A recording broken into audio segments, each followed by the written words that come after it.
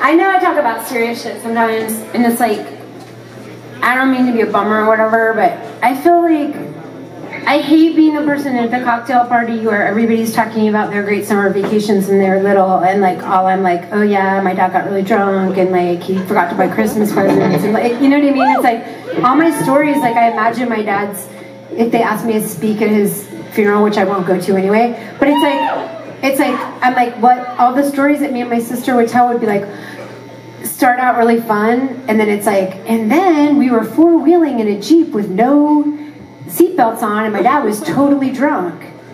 It's like not a good ending, right?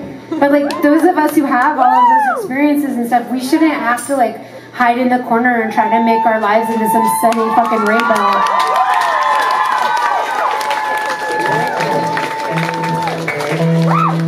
True.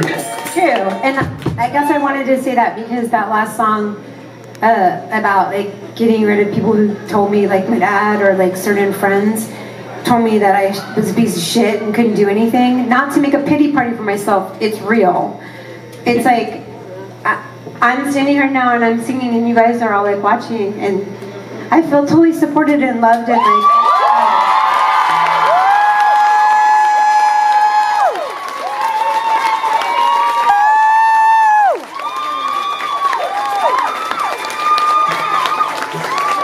so you did something really nice for me tonight.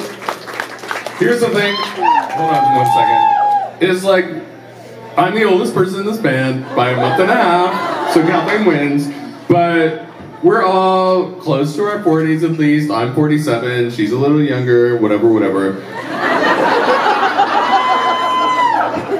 It meant so much to us that we were on the College Music Journal's #1 album for this week. It sounds ridiculous, but we've all been plugging along for so many fucking years and doing different projects and doing things, and the fact that college, radio, whatever, it just meant a lot. They're finally playing our records. It meant a fucking lot.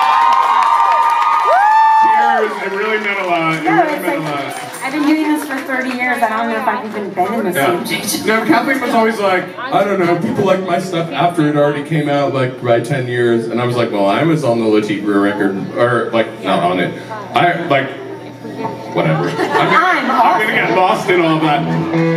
I love Bikini Kill, obviously. Love the early Le Tigre. We met in the middle of Le Tigre.